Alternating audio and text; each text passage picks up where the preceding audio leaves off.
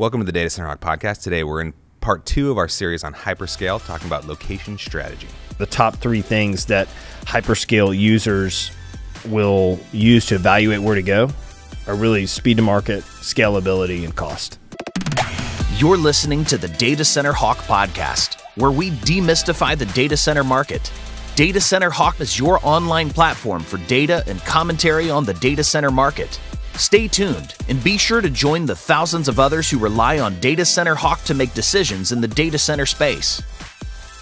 Okay, welcome to the Data Center Hawk podcast. I am Mike Netzer, joined, as always, by David Liggett, the man who once played rugby in a data center with the CEO of that company. You don't believe me? It's on our podcast. Mm-hmm.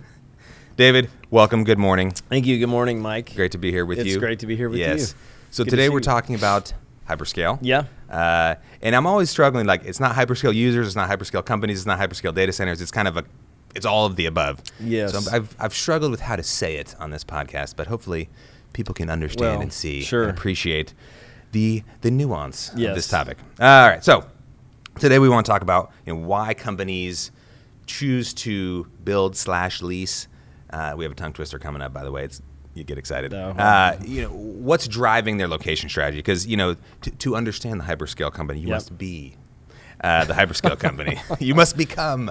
But what we're trying to do is communicate how these companies make these decisions about where to put their infrastructure. So let's start there. Let's just talk about different types of companies that kind of would fit in that category of Hyperscale and why how that impacts their location strategy. There's really, and as we've talked, there's really 2 different categories of groups, at least that we've seen over the last 5 years or so, that fit into the Hyperscale model. One is companies that traditionally are like cloud service providers, and so they have like scalable needs. These would be like the AWSs, the Microsofts, the Googles, like those type of companies that have seen their offerings grow significantly even before COVID, but certainly the pandemic has increased that. And then on the flip side, you would have social media or SaaS companies, and they have large growth infrastructure needs as well, but they're a little different.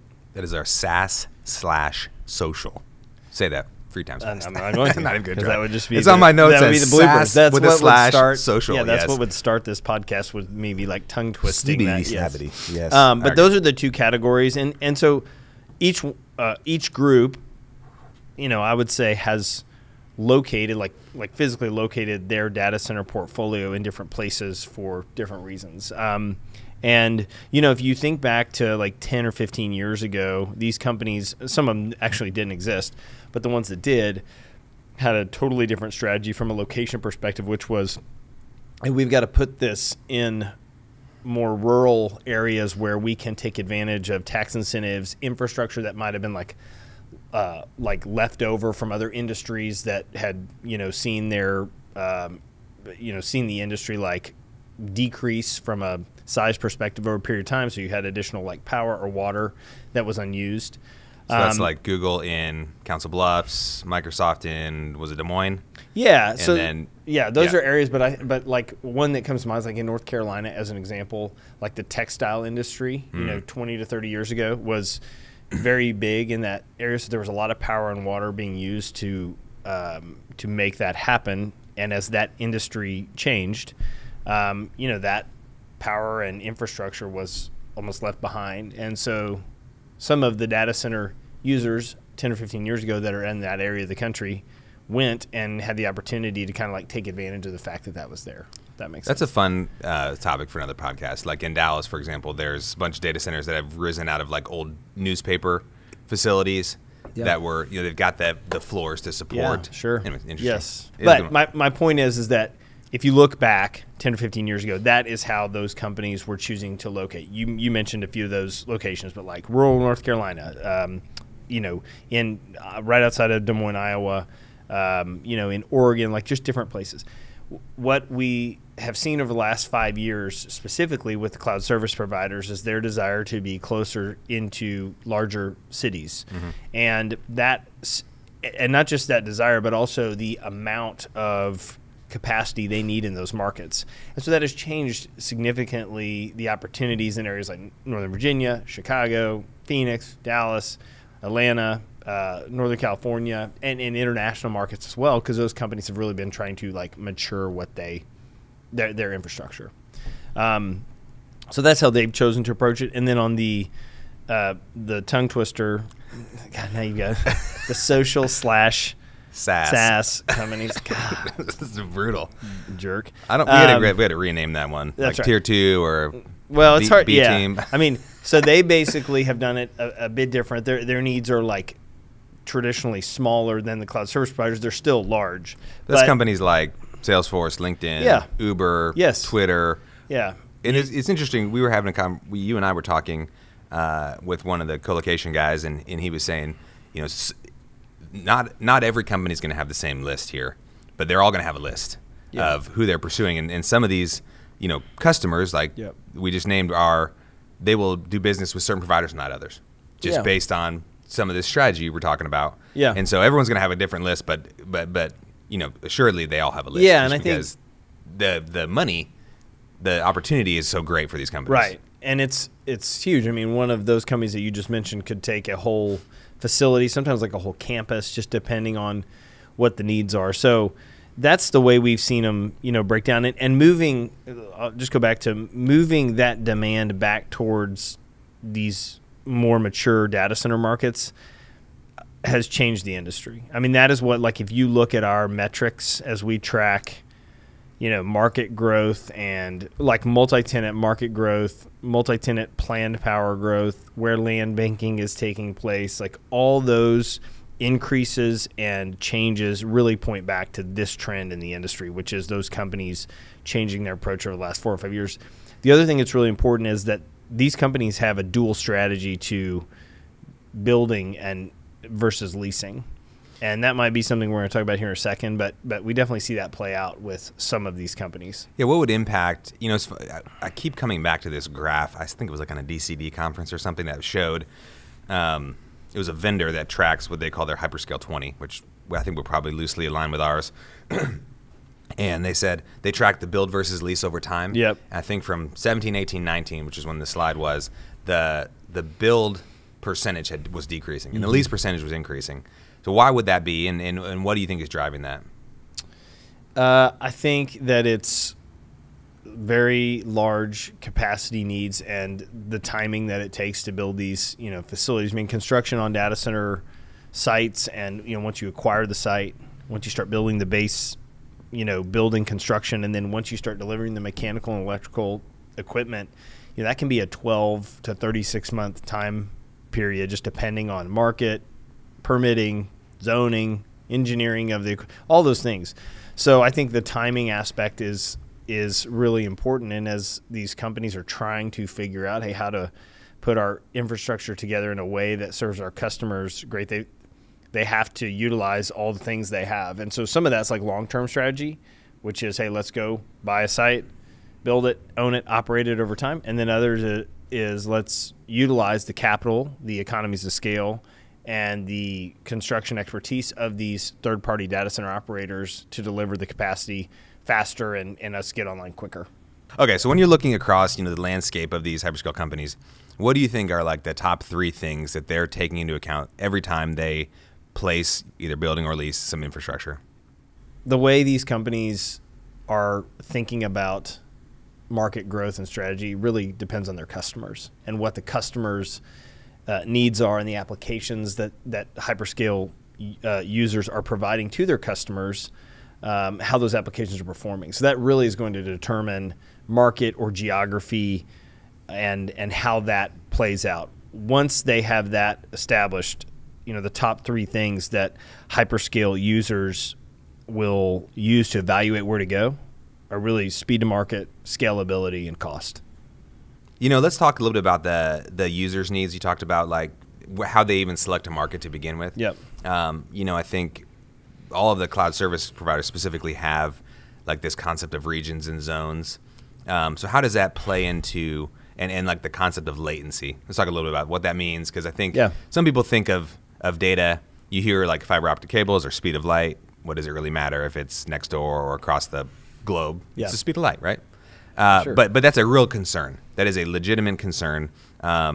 So let's talk a little about like how that factors into, to getting from the we need to find a specific market, the first part of your answer before, and how that plays into kind of location strategy. Yeah, I think one of the important things to remember is that every company that is going to execute on one of these larger data center requirements has very like specific company needs and that are different than other companies. I mean, there's certainly some similarities in where companies are locating, but a lot has to do with their internal strategy. A lot has to do with the way they set up. You mentioned it, availability zones, or some, I would say, smaller products that they're offering the market related to cloud services, et cetera. So that certainly is part of it, and it's really important to consider. It's funny, when I was at CBRE, I would always remember we would work with companies to figure out where they needed to go and who they needed to partner with and all those things. But there was always one or two internal company requirements that really shifted where the opportunity went. And it was specific to that company. So I think you see that playing out on these larger opportunities as well. Cloud on-ramps and where those are located certainly are helping drive a lot of the discussion for data center operators and getting those cloud on-ramps within their site. Again, that's just like a direct path to the cloud provider. So the reason companies like that is because it can speed up their applications, and there's certainly an advantage to being within close proximity to where those cloud on-ramps are. But that's at like a smaller level. At the larger level, you're seeing we are watching these companies establish regions and locations in areas that are going to serve users that are utilizing their platform, or businesses that are utilizing their platform, and then also in a way that completes their portfolio, and comes in and fills out that strategy. We've seen that play out over the last. I mean, if you just look at the U.S., we know we're working on a product right now that helps shape some of the picture, tells the story of how the market has grown related to some of these larger companies, and you can just see the pockets growing, and it comes back to, I mean, this all comes back to business needs. It all comes back to the way consumers are utilizing, the social or SaaS products that are growing, and they've grown so much in the last couple of years.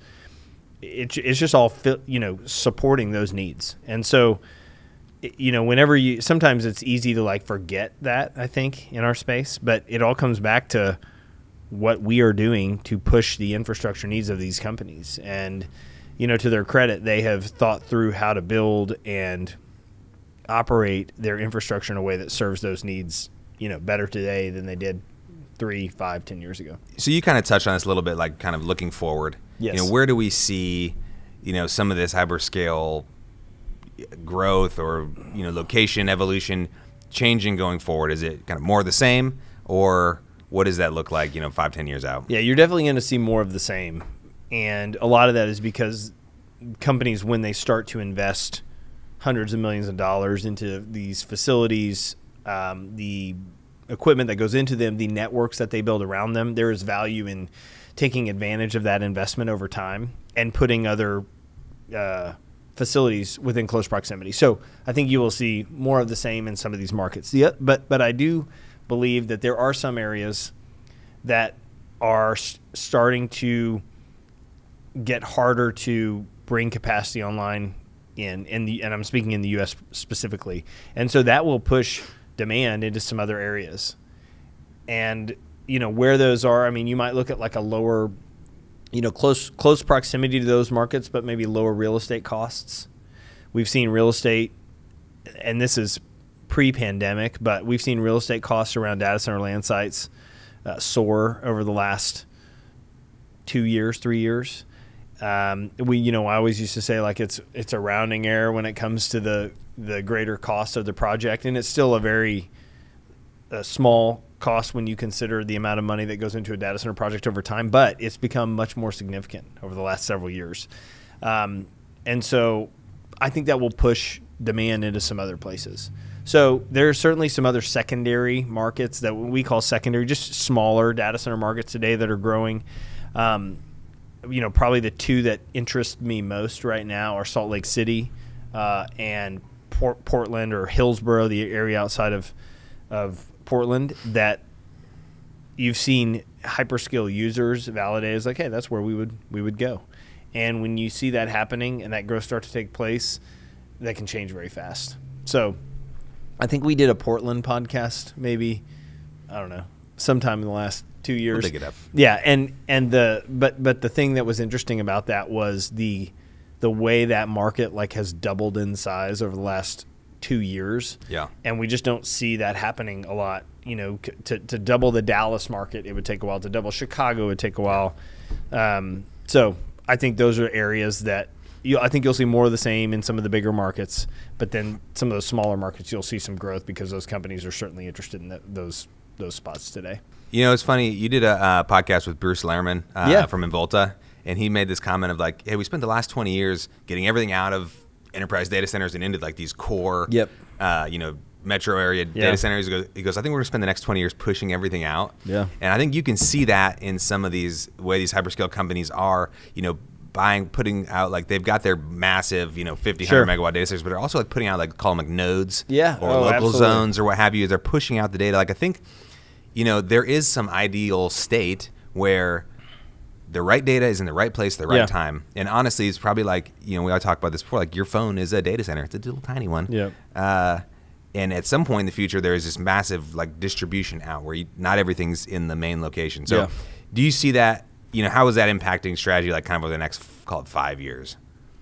I think it's fueling a lot of the like edge products that are out there. And so that's part of just the idea of like distributing the workloads to different physical locations.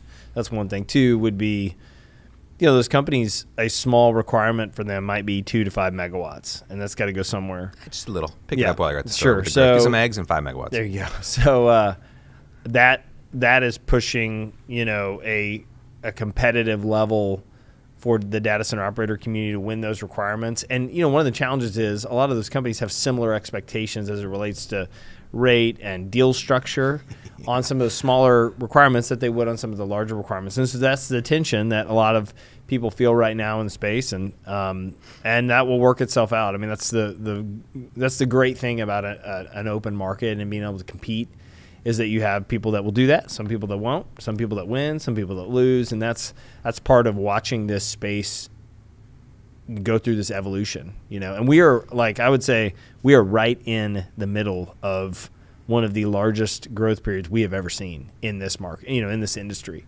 and so it's really a fascinating place to sit. When I got in the space in 2007 or 2008, I feel like it was just when, if you've been in the industry a while, the wholesale co-location, that world just started to grow. And now we're in this hyperscale age of our of the industry, and it's really fun to watch. Yeah, I think before we wrap it up, one last thing is like, talk a little bit about how the co-location providers are organizing themselves to kind of align with what they perceive to be the location strategy of these companies, like the ways that they're buying land, the ways that they're organizing their, kind of roadmap or pipeline. Right. I'd say the first organization that has taken place is the access to capital, and that's why you see a lot of announcements about companies, data center operators that are raising money to do that. And I'm sure we'll talk about that down the road. Maybe I just spoiled something, but that's part of it. Two would be what you do with that capital, like buying land and positioning yourselves so you don't have to go through that permitting process. It highlights the hyperscale company or hyperscale user trend of the speed to market. How can we compress the timelines? One is by already having the land entitled, zoned, permitted, ready to go. So that's part of it. Another part is them getting more mature with their supply chain. So they're building all of the component or many of the components off site.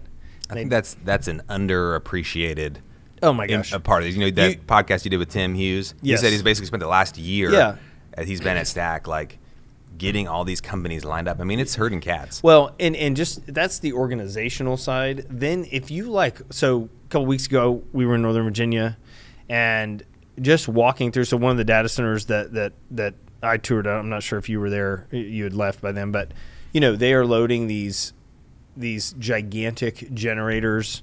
The UPS systems are put together. I mean, the things that are put together off-site and then brought to the site, it's amazing, and that speeds up the timeline. So, and then the other part is just being able to understand, listen to the customers. That's probably the biggest thing. 10 years ago, it was about, hey, we know how to build data centers, and this is what we do, and you need to adjust to us. That has totally flipped. So now it is, hey, what do you need? How do you build? What are you doing? Great, we can do that. And we believe we can do it, not in a bad way, but faster than you, because this is all we do. These companies certainly have teams that do that, but there's so much going on that these data center operators can come in and help speed up timelines, meet the costs that they need to, and deliver a great product. And when you can do that in the right markets in the right time, hey, everybody's a winner. Everybody's a winner. Win, win, win, and then you win because you negotiated that. That's right. We all win. That's and I get a win because I get to watch you do it. That you got it. So that'd be a 5. That's 5 wins. 5 wins total if you're counting. All right, David, great thoughts as always. So this was part 2 of our Hyperscale series talking about location strategy. Next we'll do part 3. We'll be talking about these large companies, how they've impacted the industry overall. So stay tuned. We'll catch you next time.